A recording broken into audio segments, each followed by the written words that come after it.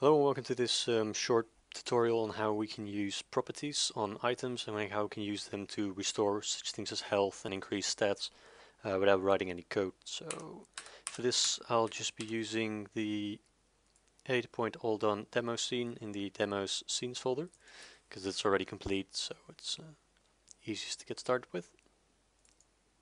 Alright, so let's just start by creating a new item and some properties.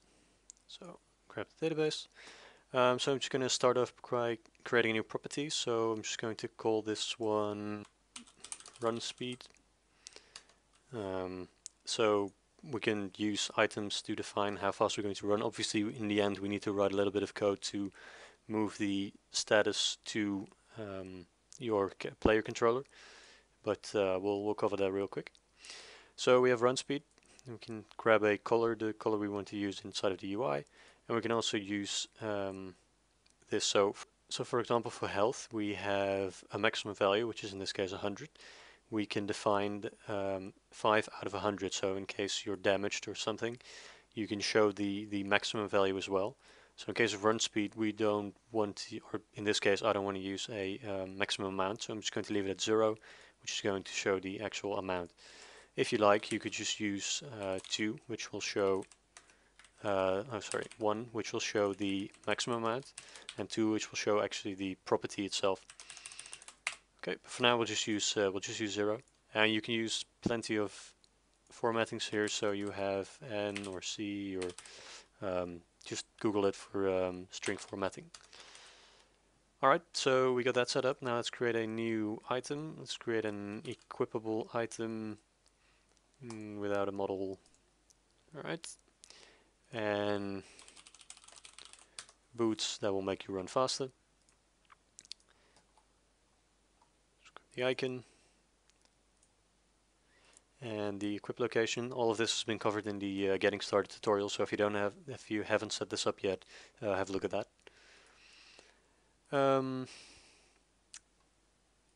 Nope.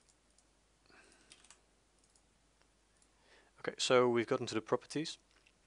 So let's add the property, and then we'll go to run speed, and we can say, for example, 10. So we'll increase our run speed by 10. But we can also use a multiplier. So if we enable the multiplier, we say 1.1, we'll get a 10% boost on our run speed. So we can actually use percentages in here as you'd expect. But for now, let's just make it 10. Okay. And I'm just going to go into here, and I'll just give it a base value of 50. So we actually have something to start with. Okay. And then we have our boots, which will increase it by 10, and so forth. It'll be shown in the stats, it'll show in the UI. So if I now grab my new item, drag it into the scene, play the game, pick them up and equip them, you'll see that run speed will now also be available in my character stats.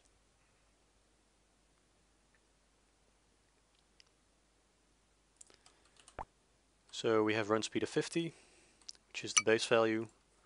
Pick up the boots, I equip them, and as you can see, run speed is now 60. Now we can actually read this value and use it to actually make our character move faster. So let's just write a little bit of code.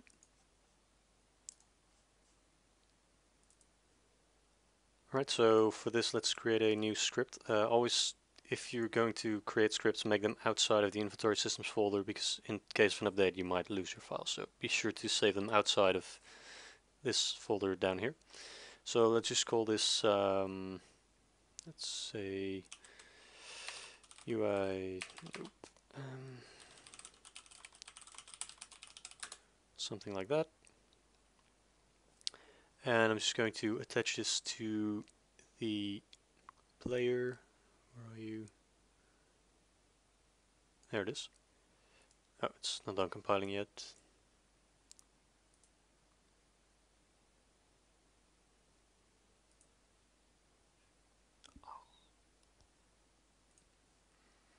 Alright, let's attach that to our player. And let's edit it. Okay, so because our script is attached to the inventory player, we can actually grab the character collection directly from our player, which is where all the stats for that specific player will be stored. And we can also use the third-person user control, which contains the walk speed multiplier, which we can modify to define the speed of our player walking.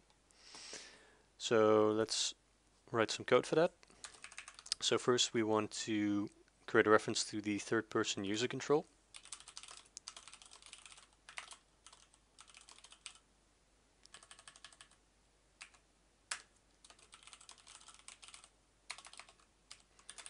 And we want to create a reference to the inventory player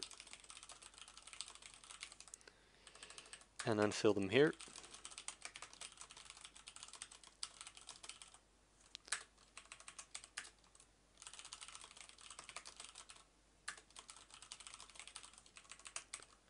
Okay, and we can use specific stat or events for this that will fire the moment a stat will change. So on the character collection, we can use the on stat changed, which will be fired the moment a specific stat changes in the code. We can, inside of this event, we can still modify the stat and it will automatically get repainted afterwards, in case you would like to modify it based on the event. But for now, we're not going to do that. We're just going to see if this stat that has been updated is the one we're actually looking for. So in this case, we actually want to look for the stat with the name run speed. So I'm just going to copy this. So if run speed has been updated, so once a new item is equipped that modifies the run speed or unequipped or in any way is modified, this event will be fired and we'll check if it contains the run speed. Once it does, we actually want to modify the user control dot walk speed multiplier dot current value. This is actually a multiplier and our stat starts counting at 50 and adds 10, so we actually would have 60 in total, which is kind of high for a multiplier. So I'm actually going to divide this by 100, so we actually get a proper multiplier. Okay, and that's all we actually have to do. So I'm just going to close this. And for the sake of it, I'll just add a debug.log so we can actually see it's happening.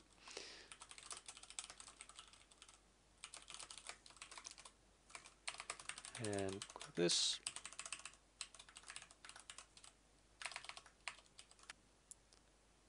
And one thing we actually want to do is make sure this is set to start, so the event will register after all of the character stats have been generated and are set, so we don't override our value before the character stats have been generated. So make sure it's on start and not on awake, and let's try it out.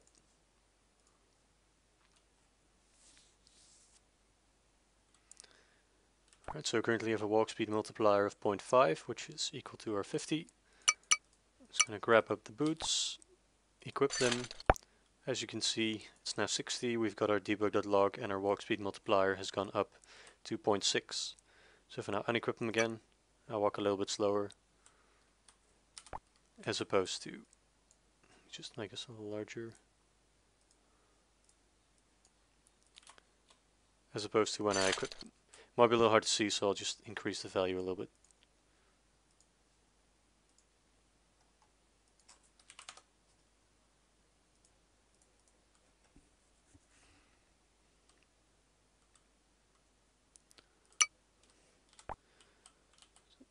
So it's currently at 0.5, we equip them, and we go a whole lot faster. Alright, that's it for this tutorial, and until next time.